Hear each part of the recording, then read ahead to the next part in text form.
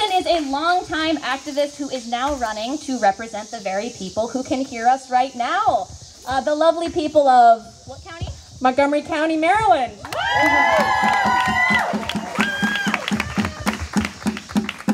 Thank you all so much for coming out here tonight. As mentioned, I am a longtime activist and advocate. I've grown up in Montgomery County, born and raised here.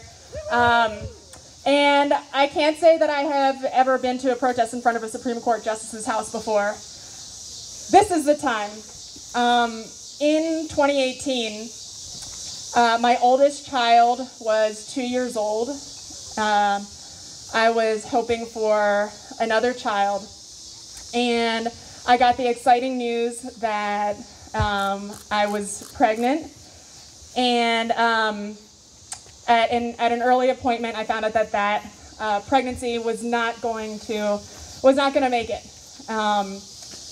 So I was given the option to use what Benny would call an abortion drug to end the carrying of those fetal cells. And that's what I decided to do, which allowed me then to start trying again for the family that me and my partner really hoped for.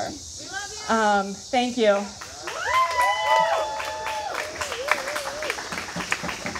And I think a lot of times, abortion is talked about as a really, difficult and taxing decision. And for many people, it is. But I also think it's important to acknowledge that for many people, it's not.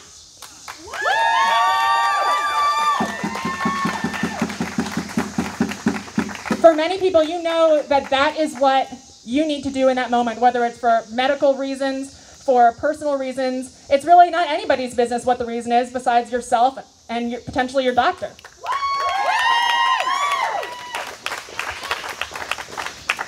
So I decided to end what was then barely a pregnancy and continue on, my family-making journey. And it was at that time that Kavanaugh was nominated to the Supreme Court.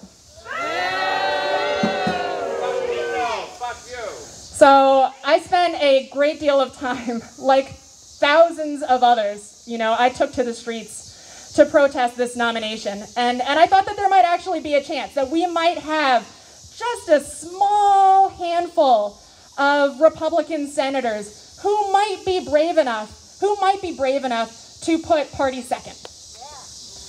That obviously, as we saw, that obviously was not the case. But I was one of the thousands who not only did we fill the streets, but hundreds of us went to those senators. We went to those senators' offices. We told very painful stories there. I'm sure, who was here? Who was here or knows someone who was there?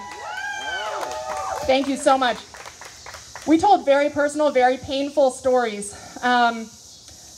Once again, we were asked to re-traumatize ourselves in order to try to seek, to beg for, to demand justice. And, I was one of nearly 200 people who were dragged out of Kavanaugh's nomination hearing. As we begged them, as we demanded that they stop this atrocious nomination. We knew what the intent was. We knew the intent was to bring us here today. We knew this. They all knew it.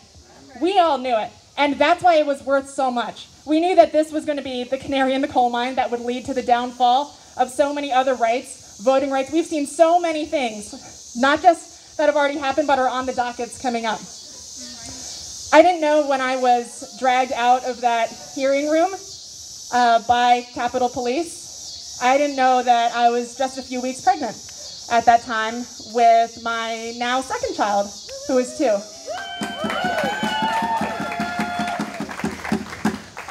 I did not know that I was pregnant as they dragged me out, and I was coming close to the time by which the Supreme Court has agreed with Texas that people who can get pregnant should not only know that they are pregnant, but should have made the appointment for potentially getting an abortion and then for having that carried out if they need or want to. And I didn't know that I was pregnant at that time. So, this brings us here to this moment today, a moment that we all forecasted, that we all knew was going to happen, and that of course was the intent of not only this nomination, but the others that McConnell and the GOP pushed through. And what we have to recognize is that this moment is not only about reproductive rights. It's not only about reproductive rights, because what they have shown in this moment is that they do not care about constitutionality. They do not care about precedent that has been set and confirmed. They are not here to do the job of the Supreme Court. So this is a danger to every fundamental right in this country. This is a danger to immigration rights. This is a danger to LGBTQ plus rights. This is a danger to voting rights. This is a danger to every type of civil rights that we have seen Republicans across this country trying to overturn. The buck is supposed to stop with the Supreme Court, and we know that they are now a tool. They are now a tool of that process. So, what do we do? What do we do? Obviously, we would like Kavanaugh to resign. I don't think he's going to do that. I don't think he's going to do that, but we should absolutely amplify that demand, because that is the right thing to do. Kavanaugh, you should resign right now. Right now. However, we're in a situation where the only thing that is most likely going to change the balance of power on the court is to expand the Supreme Court, which in fact does have precedents and is not against the Constitution. And we are seeing that. We are seeing the Judiciary Act of 2021. We are seeing that starting to trend again, because it is more clear than ever right now that that's what needs to happen. It's time to balance the court. It's time to balance the court by adding justices to it.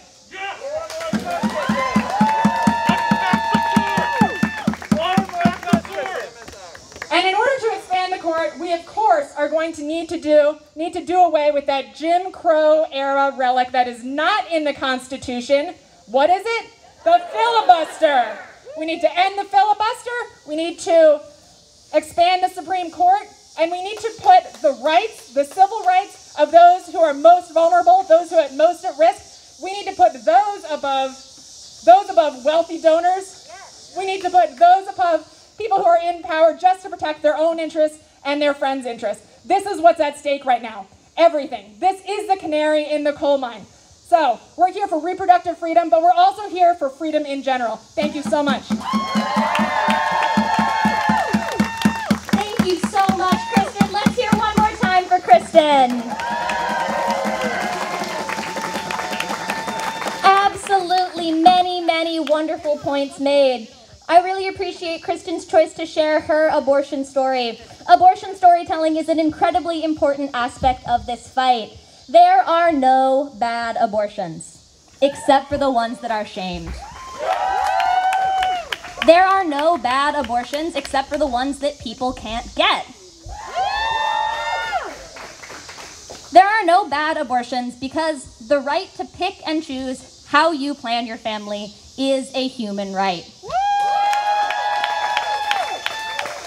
And because it's not always that simple as planning. We've been getting a lot of Facebook comments. Wear a condom, get on the pill, be responsible.